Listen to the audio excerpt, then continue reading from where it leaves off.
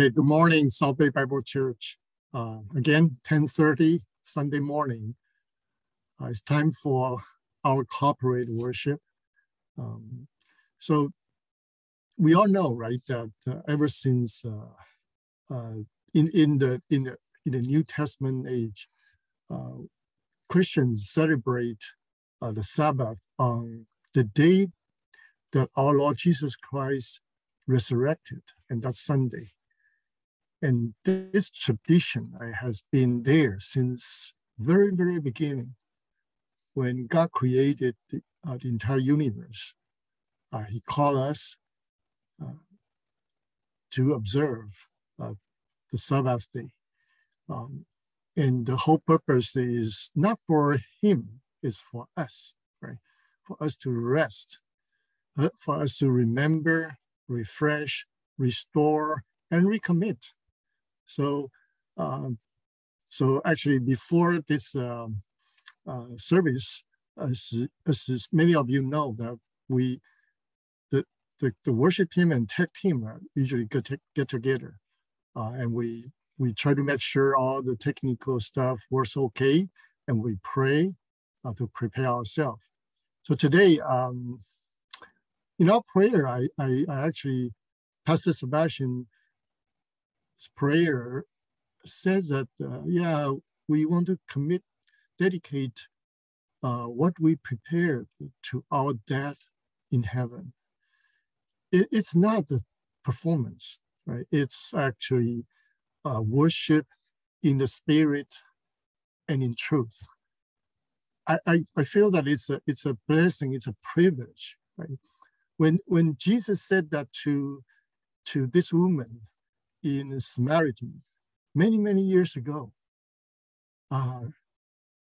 it doesn't matter where we worship, how we worship, but what really matters is that we worship our Father God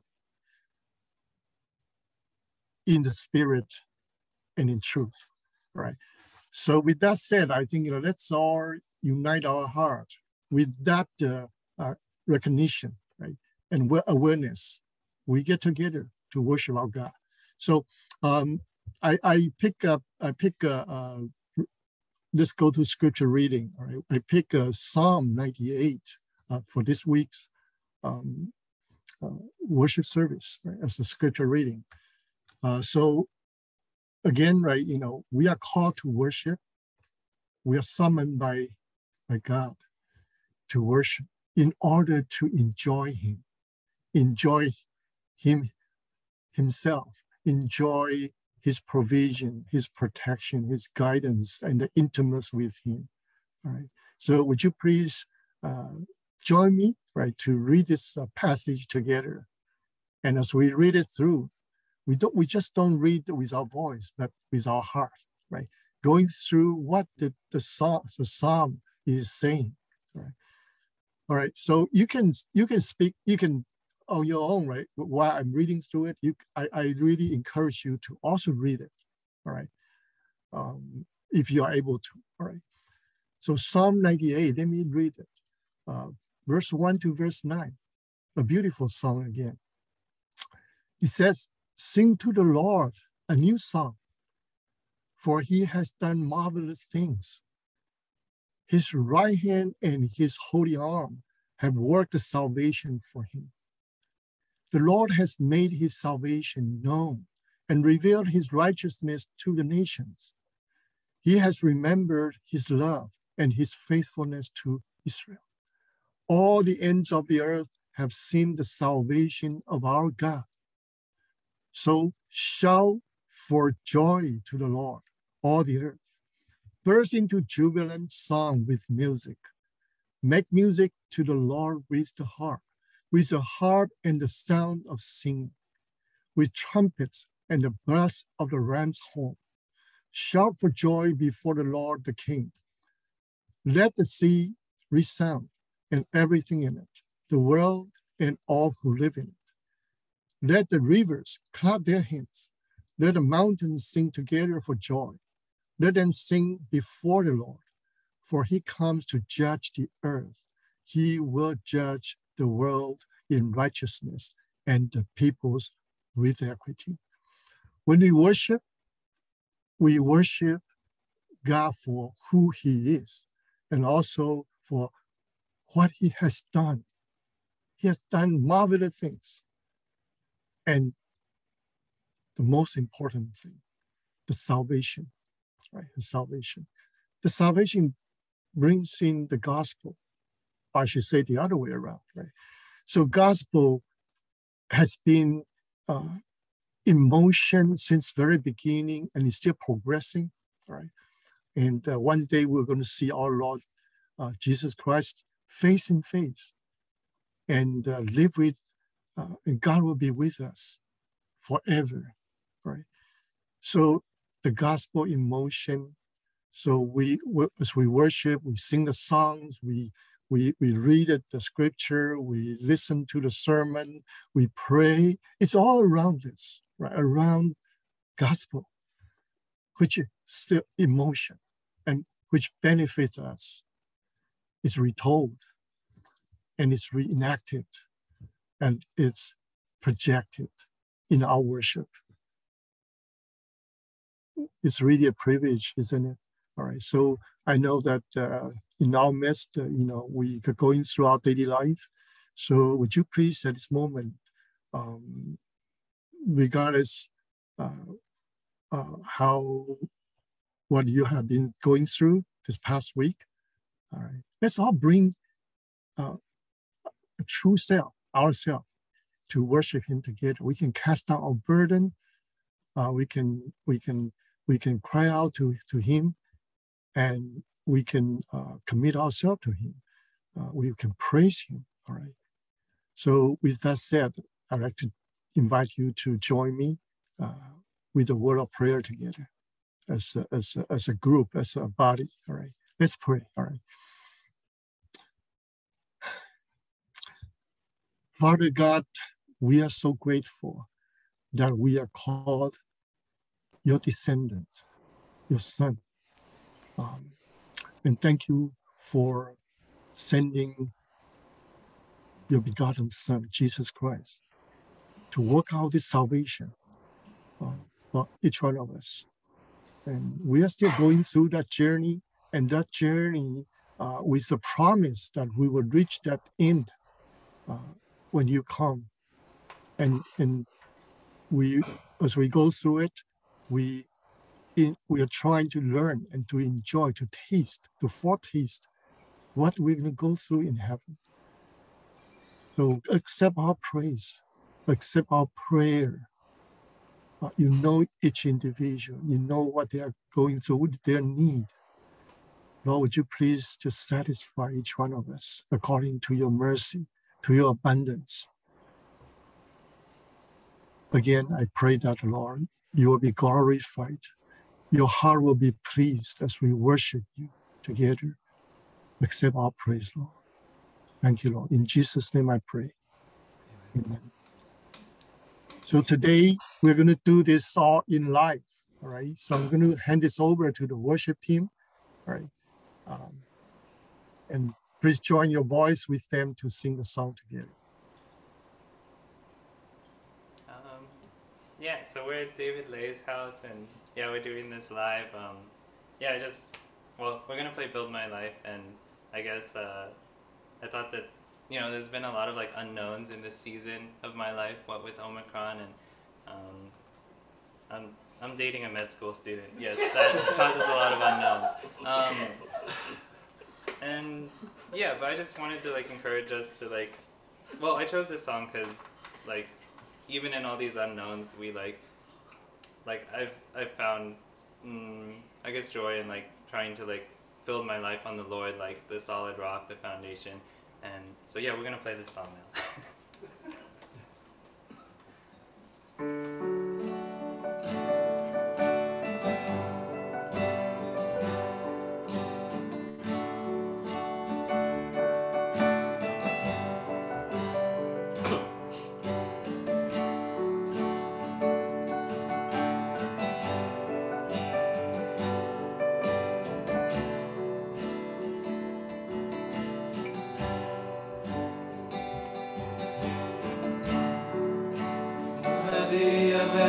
song we could ever sing.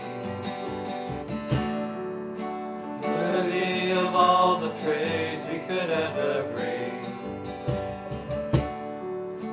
Worthy of every breath we could ever breathe.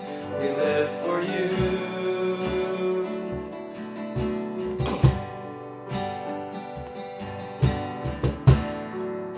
Jesus, the name above every other name. Jesus, the only one who could ever save. Worthy of every breath we could ever breathe. We live for you.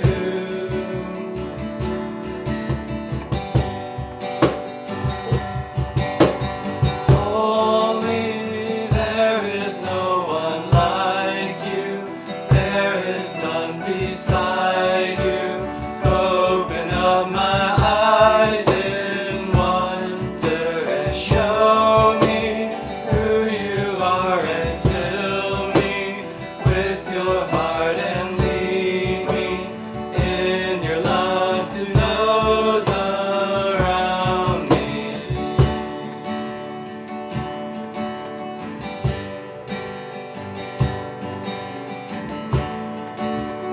Worthy of every song we could ever sing. Worthy of all the praise we could ever bring. Worthy of every breath we could ever breathe. We live for you.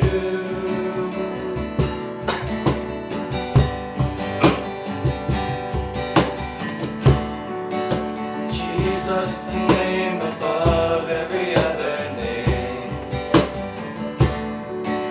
Jesus, the only one who could ever save. Worthy of every breath we could ever breathe. We live for you.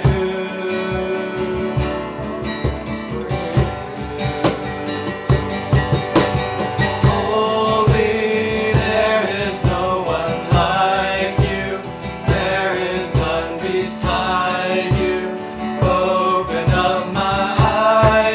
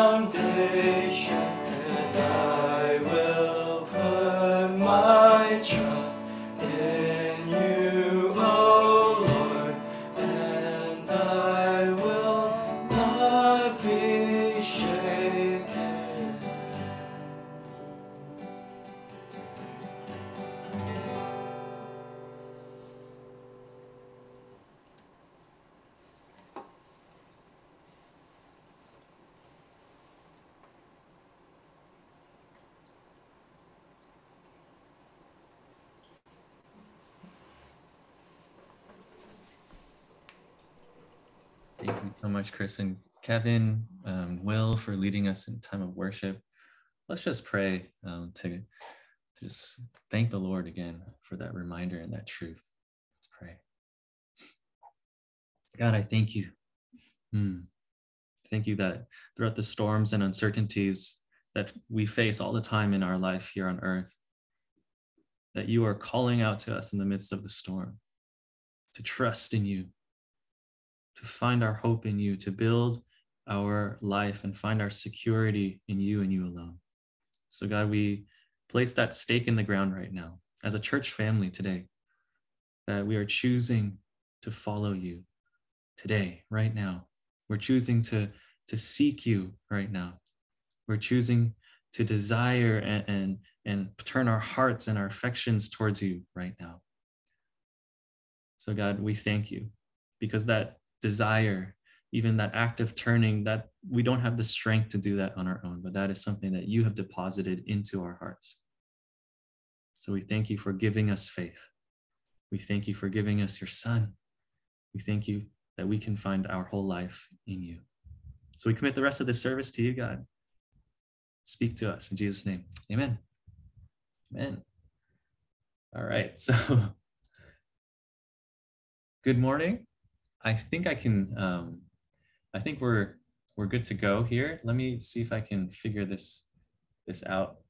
It's been a while since I preached live through Zoom, particularly, but it's a joy. You know, Chris and Kevin actually wanted to lead worship live, and I was like, let's all just do everything live. This is great. And so I'm happy to follow their lead on this morning. So thank you again to the worship team. Thank you to Uncle Gene, and thank you all for joining us this morning. It is a good morning to be worshiping live together. You know, it is a special day in America. It's Super Bowl Sunday for those of you who don't know. It's also the day before Valentine's Day, right? Valentine's Day is tomorrow. So I hope that all of you guys who are coupled up are able to do something special together, either today or tomorrow. So thank you so much for joining today. It's a big day in America. My condolences, first of all, to all you Niners fans out there. I'm sorry. But yeah. Anyways, in addition to the Super Bowl being today, there's another huge athletic competition happening right now. It's the Winter Olympics. The Winter Olympics are also happening right now. There's a lot of sports happening right now. You might be, you see that picture in the upper left corner. You see all of our USA superstar athletes there. You might be familiar with the Asian man in the picture. His name is Nathan Chen, right? Nathan Chen, 22-year-old figure skater from Utah. He was hyped up so much. I remember the last Olympic Games in Korea. He was hyped up as the quad king, the one who would win gold. And in the last Winter Games in 2018, before the pandemic, everything, in the last Winter Games, some of you might already know this, he actually didn't do so well. You know, he fell in the team event. He fell in his own individual event. He kind of like was, he buckled under the pressure of the Olympics. And you can see the look of disappointment on his face. And so this Winter Games in Beijing, 2022, it was like a redemption, a second shot, a take two. He trained for 4 years really hard, getting his mind and his body right for the competition. And guess what? You guys might know this.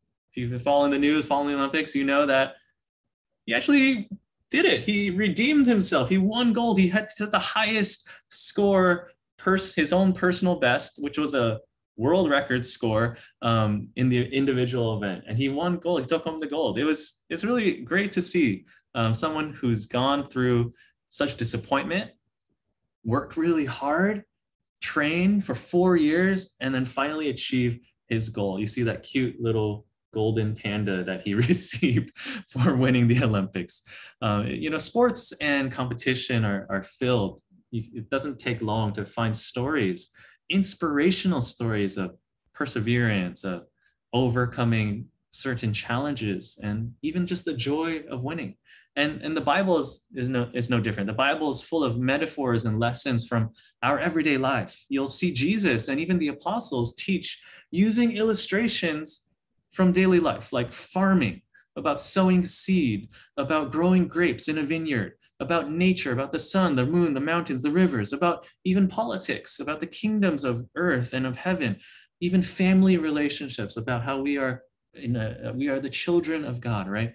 But also in the Bible, you'll find illustrations in athletic competition. So this morning, special day in America, let's look to the Lord and ask him to speak to us. So I'm going to commit this time to the Lord again, just this portion, and ask that you bow your heads and pray. Let's pray and commit this time to the Lord. Let's pray. God, I thank you again. I thank you again that your word is alive. And right now, God, we're looking to eat from your word. We're looking to be filled with your word, to be encouraged, to be inspired, to be convicted. So yeah, God, do what only you can do in this moment. Do what only you can do, because you are God and we are not. So we acknowledge, God, that you are the one doing the work of ministry. And so, God, this is our act of worship, continuing to worship you. We open our hearts to your word this morning. In Jesus' name I pray. Amen. Amen. All right. So today we're going to be talking about the prize. The prize. Our text for today is found in the book of 1 Corinthians chapter 9. Feel free to turn in your own Bibles, but I have the text here for us in 1 Corinthians chapter 9, verse 24. Verse 24 says this: "Do you not know that in a race all the runners run, but only one gets the prize? Run in such a way as to get the prize. Everyone who competes in the games goes into strict training. They do it to get a crown that will not last, but we do it to get a crown that will last forever." And so we'll stop there for now. But this is a really inspiring passage in Scripture. I feel like this has been hammered into a lot of youth groups, a lot of even sports teams. This idea of strict training. The strict training is what I underlined here. The discipline. In Greek, it's the word enkrateuomai. It's to exercise complete control over one's desires and actions. And essentially, it's just self-control. So everyone who trains to run a race goes into strict training, practicing self-control, right? In a spiritual sense, it's to control your sinful desires. And 1 Corinthians is written by the Apostle Paul. And so Paul here is saying, you Corinthians, think about an athletic competition. Think about a race where there's a bunch of people running the race. All of these individual athletes, they put so much work and years spent training and sacrificing, all just for this one race. And what he's saying here is that the odds of winning are actually pretty narrow, pretty slim. Only one gets the prize, right? Even today's the Super Bowl, only one team's going to win. In the Olympics, only one person's going to get gold. There's only one prize. There's no participation trophies here, right? And so he says they train so hard to get this one prize, and it's not even guaranteed, right? They train and sacrifice to get a crown that will not last. But we who follow Christ, we put ourselves and we practice self-control to train ourselves, to control our desires so that we will get a crown that will last forever. This is about self-control, isn't it? Strict training, self-control. Continues on in 26. Therefore, I do not run like someone running aimlessly. I do not fight like a boxer beating the air. No, I strike a blow to my body and make it my slave, so that after I have preached to others, I myself will not be disqualified for the prize. And see, Paul, he continues on this metaphor. He gets even more intense. He brings up the sport of boxing. Not just like running aimlessly in a circle, just going for a jog, not just shadow boxing the air, just training. No, he strikes his own body. I strike a blow to my own body. He gets so serious. It shows the seriousness of his spiritual discipline, that he compares boxing training to not be enough. He has to actually force himself to make his body his slave. And so what he's doing is he's comparing this idea of boxing training and running the race to his spiritual life. And he says here, after I've preached to others, I myself do not want to be disqualified for the prize, meaning that he has to preach to others, but also preach to himself, and then take his own spiritual teachings to heart. And so we see here that Paul takes this very seriously, and we know that being a Christian requires rigorous training. But what about grace? Saved by grace, not by work. Yes, true. It's true. I love this quote though by Dallas Willard, theologian, pastor. It says, grace is not opposed to effort, it is opposed to earning. Grace is not opposed to effort, it is opposed to earning, meaning that we cannot earn our way into the good graces of God. We cannot earn our salvation, but it doesn't mean we don't do nothing, right? Grace is not opposed to effort. There's a lot of work that goes into being a follower of Christ. There's real work, and there's real effort and real dedication and sacrifice and training that is a part of our spiritual life. And if you want to become a mature, growing, thriving spiritual follower of Jesus, to be more like Christ, it's going to take effort. It's going to take some work and on your part. And the work isn't going to save you. But once you're saved, experiencing the love and the grace and the mercy of God, that's the lifetime of work. To know God, to walk by faith, that's the work. So yeah, we train like a runner running the race. We train like a boxer preparing for their next match. Sermon done, right? That's a pretty good, nicely wrapped up message. Train harder, try harder, train rigorously to preach to others and preach to yourself. That's a pretty good message right there. But again, we're talking about the prize this morning. We're talking about the prize. What's the prize, guys? What is the prize? Because when I thought about this, what is the prize that Paul is talking about here? I think, first of all, oftentimes we think that we are the prize. We're so self-centered. We think we are the prize, that the prize of doing all of our spiritual disciplines. What's the prize of that? That our life, we get more control over our sinful desires. That's the prize. That we feel better about ourselves. That's the prize. Or we work diligently and we check off all of our Bible reading plans, or we go to church every week. And that's the prize, is we feel good and we feel less guilty about all those other things that we're doing in our life. That's the prize, right? I think we get the prize mixed up. Here, Paul is saying the prize is clearly preaching the gospel. The prize is to preach the gospel. That is the prize. And so how, what does that look like? How do we obtain this prize? How do we preach the gospel? That's super important, because I think that's where we often get tripped up. We get tripped up even the prize, we think it's about ourselves. It's not. The prize is not about ourselves. But we even get tripped up. If we know what the prize is to preach the gospel, to preach it well, we get confused about the how. How are we supposed to preach the gospel? So we're going to look at the previous passage in 1 Corinthians chapter 9 and look at the context of this passage to see the how. So here's the context of our passage, verse 19. You can turn in your Bibles if this text is small, I apologize. Verse 19, though I am free and belong to no one, I have made myself a slave. Paul is talking here, right? I am free and belong to no one. I've made myself a slave to everyone to win as many as possible. To the Jews, I became like a Jew to win the Jews. To those under the law, I became like one under the law, though I myself am not under the law, so as to win those under the law. To those not having the law, I became like one not having the law, though I'm not free from God's law, but am under Christ's law, so as to win those not having the law. To the weak, I became weak to win the weak. I've become all things to all people, so that by all possible means I might save some. I do all this for the sake of the gospel, that I may share in its blessings. This is a familiar passage to some of us here. This is an inspiring passage.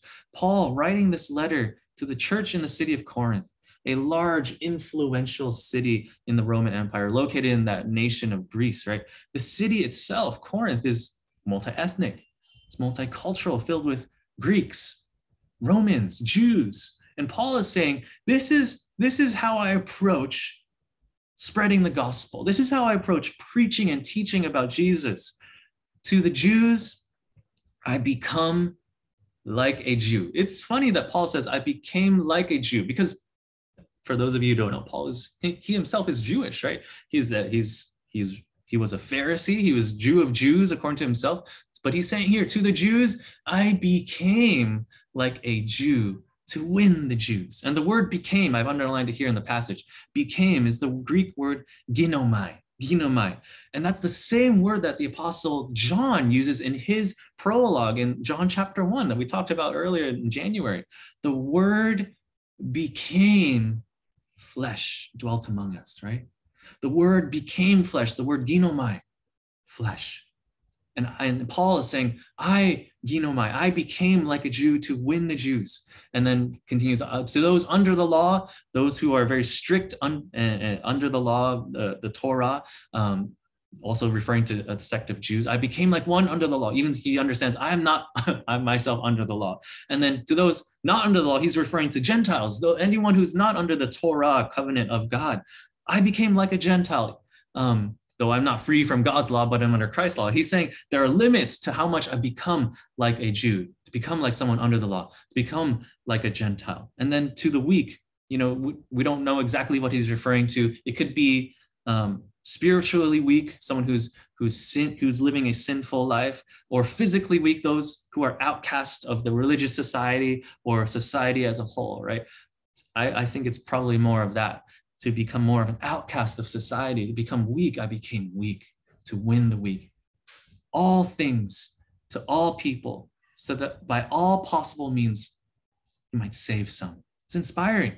This is Paul's guiding principle in preaching the gospel. And theologian Craig Blomberg, he says this, Paul does not assume that all aspects of culture are inherently evil, but practices what has come to be called the contextualization of the gospel, changing the form of the message precisely in order to preserve its content. Then Christianity stands the best chance of being understood and even accepted, right? So what Paul is saying here is that I'm going to speak the language of whoever I'm talking to. And that's the idea of contextualization. Right. And so we look back at our passage, the passage about, strict training, self-control, and training like an athlete, a runner, or a boxer. Guess what, guys? Those illustrations, those aren't random. Those are not random illustrations. Paul is becoming a Corinthian to win some Corinthians. He's becoming like one of the people in Corinth. Right. Here's what Paul doing here. See, in the ancient region of Corinth, they held something called the let me pronounce this right, Isthmian Games. The Isthmian Games. It's kind of like the Olympic Games. You know how the Olympic Games happen every 4 years? Well, these Isthmian Games happened in Corinth, and they happened every other year. So every 2 years, there was this huge athletic competition where athletes from all across the Greek region of the Roman Empire, or ancient Greece, would come and compete in these games. And the games included racing, running the race, and boxing, and other things. But these were the two major things. And the winners would receive a crown of pine needles. You think of the Olympics, you think of the laurel crown that the winners receive. You can think of ancient Caesar with the crown. These were adorned on the winning athletes. They would win these wreaths, and it was really popular. Athletes everywhere from all across Greece would come to Corinth, because Corinth was always the same host city for these Isthmian Games. Every other year, just like how the Olympics are happening right now. We're all looking and we're inspired by these athletes. In the city of Corinth, there would be these games where the athletes would run the race and receive a prize. There'd be athletes who box and train. So if Paul was writing to Corinth, he's familiar with the city of Corinth, he would know maybe they're in right now they're in off year, they're in a training mode, or maybe the games are going on right now. He's talking their language, right? And what's really interesting here is in these games, there's only one winner. There's only one winner. There's not like a gold wreath to win, and then a silver wreath to win, and a bronze wreath to win. No, there's only one wreath to win. There's no gold medal, silver medal, bronze medal. There's just one pine wreath, and only the one winner received it. You see how Paul here is using what's going on in the city of Corinth to speak their language, right? To speak their language. Paul is contextualizing to the Corinthians in this passage right now. He's speaking to them. He's relating to the athletic competition that happens every other year and using it as a way to illustrate some portion of the spiritual life, some part of the message of the gospel. See, this is what contextualization looked like. This is what it looks like, right? You all run a race as runners run. Only one gets that wreath, right? Only one gets that pine needle prize. Run in such a way to get the prize spiritually. Everyone who competes in the games goes into strict training. You might look around in the city of Corinth and see athletes working and training. They do it all to get a crown that will not last, but we do it to get a crown that will last forever. Do not run like someone running aimlessly. I do not fight like a boxer beating the air. It's not a random illustration. There are boxers in the city of Corinth that come and fight. No, I strike a blow to my body and make it my slave so that after I've preached to others, I myself will not be disqualified for the prize. Paul is contextualizing his message to the people of Corinth, talking about self-control, rigorous training, right? And even now we can look at this. It takes training. It takes effort to do the work of contextualizing the gospel, to making it make sense to those that we come in contact with, to different peoples and different cultures who come from different backgrounds. Something really interesting that happened this week, talk show comedian host Stephen Colbert, he was doing his normal show like he does every weeknight, but his guest was a pop singer, and she actually took the reins of the conversation, of the interview. And she started to interview the interviewer. It was kind of funny. And she asked him a question about the connection, not just like, why are you so funny, but actually about his own Christian faith and his comedy. It was really interesting. And a lot of pastors spread and shared this video this past week. And as he was approached and interviewed about the connection between his faith, being a Christian, and his comedy, he gave a really powerful and eloquent answer. He said that, I'll always remember this now. He said, death does not defeat. He said, death does not defeat. He said, we can have all these fears in our life, but to be able to cling and have faith and to know that death does not defeat gives us strength to laugh at our fears. And you know, it was such a great answer, and it received a round of applause. And even I was inspired by that too. Death does not defeat. That's the connection between his faith and his comedy. Two things that I noticed from this whole interaction. First is someone approached him as a Christian. Someone else knew that he was a Christian and asked him about his faith. Someone asked him. And then number two, when someone asked him, he was prepared. He had a pretty well thought out answer. He had a very thoughtful answer. And I think that took work. He didn't just think of that at the top, like, oh, yeah. Every aspect of that took work. To make it known publicly that he is a Christian, so that this person would come and ask him about his faith, that took work.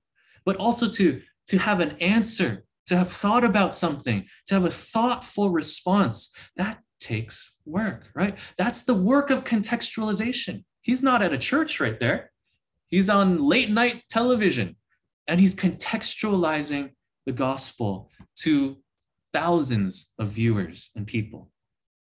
And I think that is the hard work that is required for all believers, the work of contextualizing. It's hard. It's hard to strike that balance, but that's the work that we have to do, to live in the balance of being righteous and respectful. And when we do that, we're able to contextualize better. It's because it's easy to go to either extremes when we think about preaching and being someone who evangelizes and teaches about Jesus, right? It's easy to go to either extreme. Either you're 100% Christian and you talk Christianese and use all these phrases that only people that have grown up in church understand, or you're 100% in the world, never at church, you don't like being at church, 100% worldly, carnal, you want to say relevant, whatever it is. Either one is an echo chamber. Either one, you never have to work on contextualizing because everyone talks and thinks the same thing. But that isn't the example set forth by Christ, and it's not the example set forth by Paul. He says you have to live in this balance of doing that work, training to be righteous, but also respectful, right? To contextualize the story of the gospel, the story of God, the truths about the spiritual life. You have to be righteous and respectful. See that Paul was saying, I become all things to all people, but there are limits, right? He's still under the law of Christ, right? We shouldn't do church or live out our faith in such a way that alienates those who are lost to hearing the message of the gospel. Again, theologian Craig Blomberg says this: when participating in any one of these cultural activities, when participating in any one of these would inherently compromise the gospel, Christians must refrain. Where abstaining would inappropriately distance believers from their non-Christian friends and neighbors, they should participate. So just take that and see that for what it is right now. There's a way where we want to shelter ourselves from the influence of sinful brokenness in our culture and in our societies, right? And it's easy. We send kids to private school, to Christian school. We only listen to Christian music, read Christian literature. We stay in this Christian bubble, right? But sometimes when we abstain and we distance ourselves from our non-Christian friends and neighbors, we are limiting the reach of the gospel. That is what this theologian, and this is what the idea of contextualization found in 1 Corinthians 9 is talking about. When participating in any one of these would compromise the gospel, know what will limit and hinder your witness, either in a negative or positive way. If you do something and you look and you bring shame and you tarnish the message of the gospel, don't do it. Don't do that. You know, it's fairly obvious. All those vices that are obvious to society, lying, cheating, stealing, getting into addiction and injustice, all of these things that are immoral on an objective level. If those things, you're participating in those things, it's going to compromise the gospel, stop doing it, right? But there are other things that are not immoral. They're just different, that are not associated with being a Christian, but it's not bad. These things, if you don't do it, would distance yourself from those who need to hear the gospel. Just try it, learn about it, participate in it, contextualize the gospel in that setting, right? So there's a way that politics obviously has infiltrated and corrupted the message of the gospel here in America, on both sides, left and right, Republican, Democrat, right?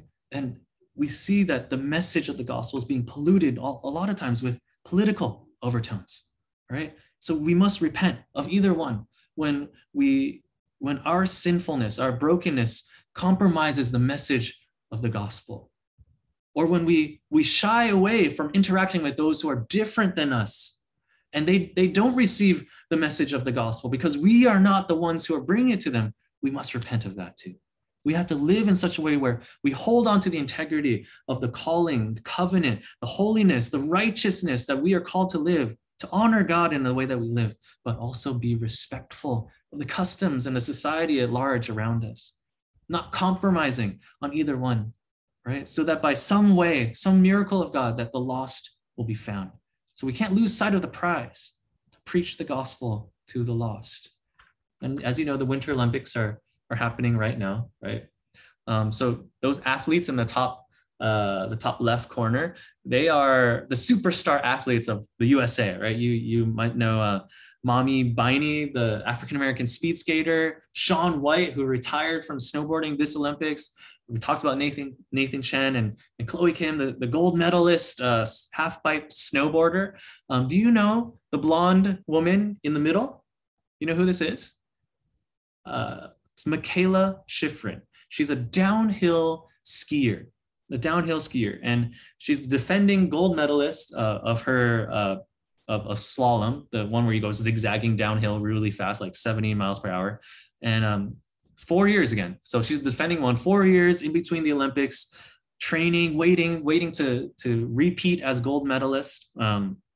And some of you might know this Olympic Games has not gone her way. She fell in the first 2 events. First, only 11 seconds into her race, she fell. And the second one after that fall, her second race, only 5 seconds in, and she fell. And this is a picture of her after she fell in her second race.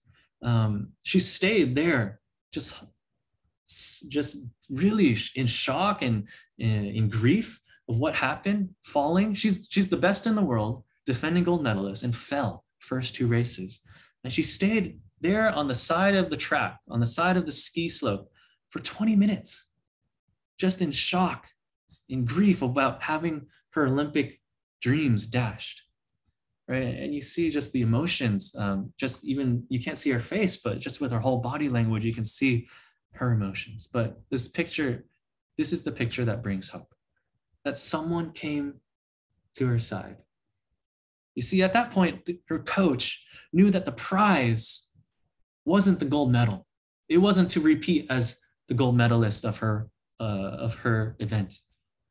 The prize at this moment was to provide support and comfort, to be there for her. That's the prize. The prize is the person. The person. The prize is the person.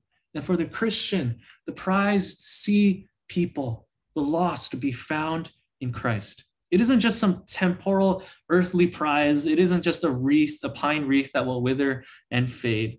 The prize that Paul is referring to here is the prize of preaching the gospel and seeing the lost welcomed into the family of God. That is why we train.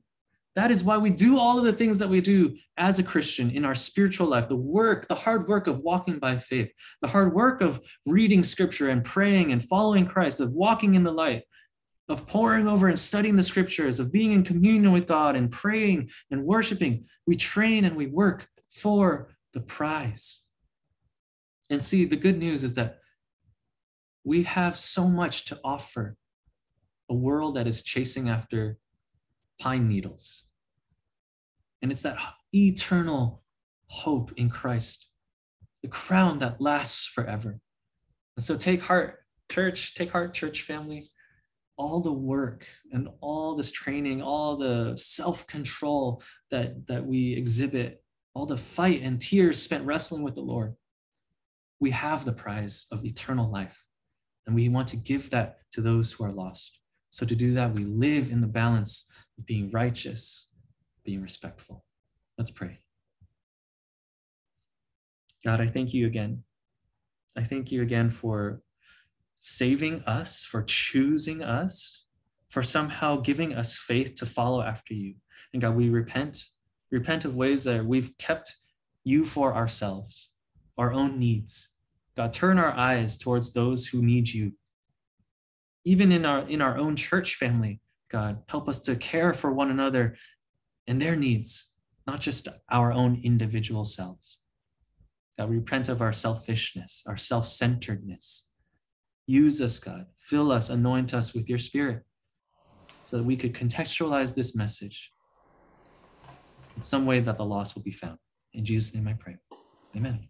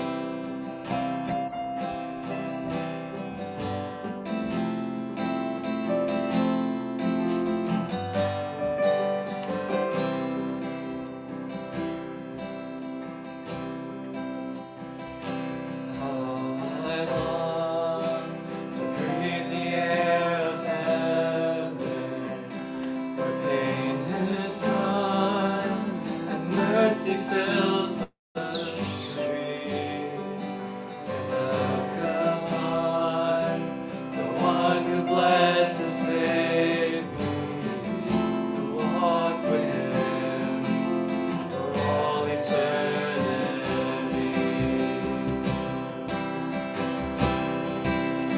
There will be a day when all will bow before him. There will be a day when death will be no more. Standing face to face with he who died and rose again. Holy, holy is the Lord.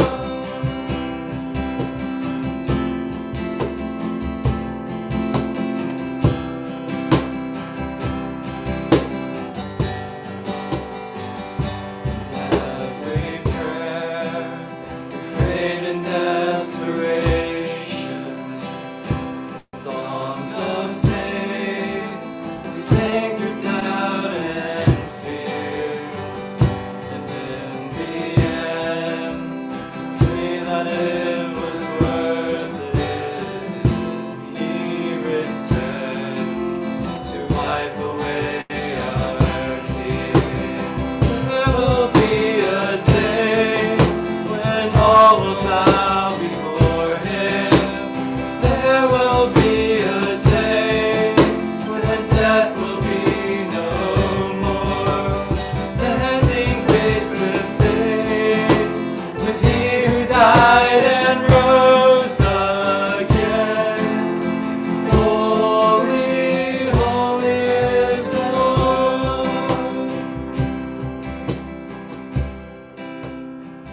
And on that day, we join the resurrection. We stand beside the heroes of the faith. With one voice, 1,000 generations sing, worthy is the Lamb who was slain. On that day, we join the resurrection. We stand beside the heroes of the faith. With one voice, 1,000 generations sing, worthy is the Lamb who was slain. Forever he shall reign.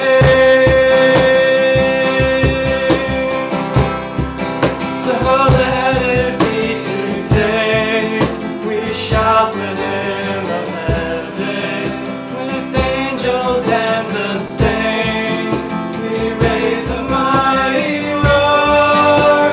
Glory to our God, who gave his life beyond the grave.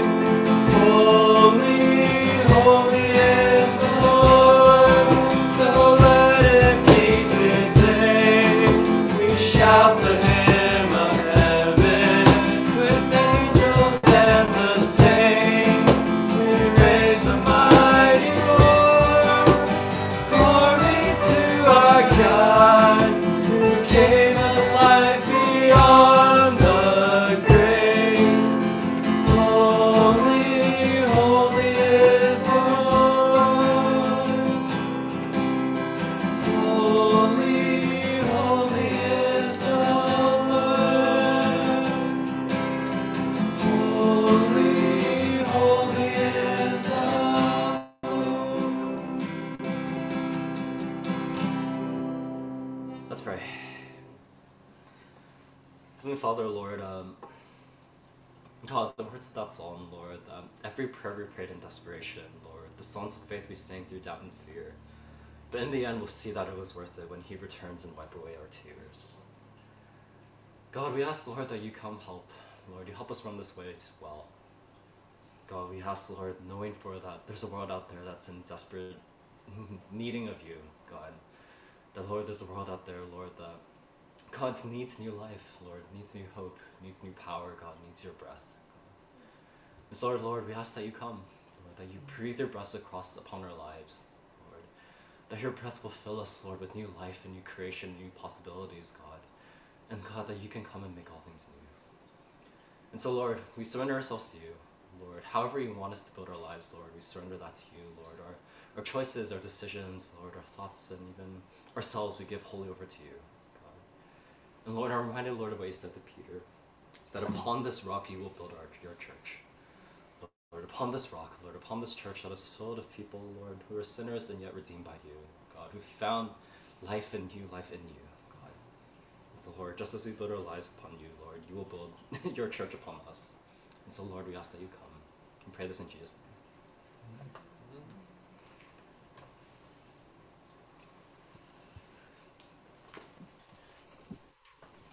Again, what a beautiful song, Hymn of Heaven.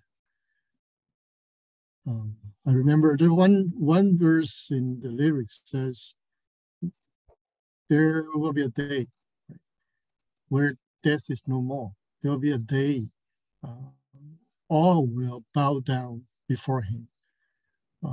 And that's a day of the Lord, the day of the Lord. Yeah, it's kind of funny, right? It's kind of encouraging and funny, I feel. Yeah, that day is what we're looking forward to, and that's a prize preparing for us, and we are guaranteed to win that prize as long as we continue working on it. Yeah, that day is beautiful. I still remember, well, that day, there won't be any light needed, because you know what? The Lord will light, will shine for his own temple. It's funny to say to Liz, hey, Liz, you're going to lose your job working for PG&E there, right? There won't be a need for PG&E, but you have the better job, and we all do, right? So it's beautiful. It's beautiful what we can look forward to that, and that day, in a sense, we are pre-tasting it, also for us to encourage one another. Although it's not necessarily easy, but the grace will be always sufficient, because it has never been easy, or our God would not have to send his only Son, Jesus Christ, to become the flesh for us. But it's hopeful.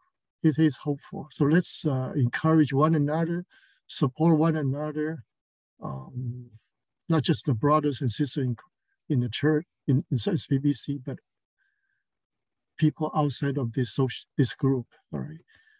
So let's be mindful and be loving, be gracious to ourselves, because God is gracious to us, right? And also be gracious to others. Thank you, Pastor Sebastian, for the word of God today. All right.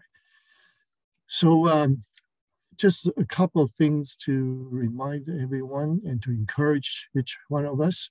First of all, our next in-person meeting is scheduled to be in March on the 13th, right? And we are aiming at it, though at the same time we'll continue to watching over the pandemic situation, all right? So March 13th is what our next in-person meeting day is going to be, right? The next slide, also to close, I also would like to encourage one another and remind each other that God actually blesses us, and he provides us everything that we need so richly, right? That he also gives us a gift to give, because the fact that when we are able to give, that's the time we reach the highest point of our pleasure, of our joy, of our satisfaction. So may God continue to bless you, and thank you for giving to support the ministry, for supporting people who are in need. All right. With that, let me invite Pastor Sebastian up to give the benediction, close this worship service. Yeah, thank you, Uncle Gene. Let's close with the benediction from 1 Thessalonians 5. Now may the God of peace himself sanctify you completely, and may your whole spirit and soul and body be kept blameless at the coming of our Lord Jesus Christ. So God, we pray for you to keep us safe, keep us righteous, to keep us holy as we go out into this world that needs you. In Jesus' name I pray. Amen. Amen. Amen. Amen.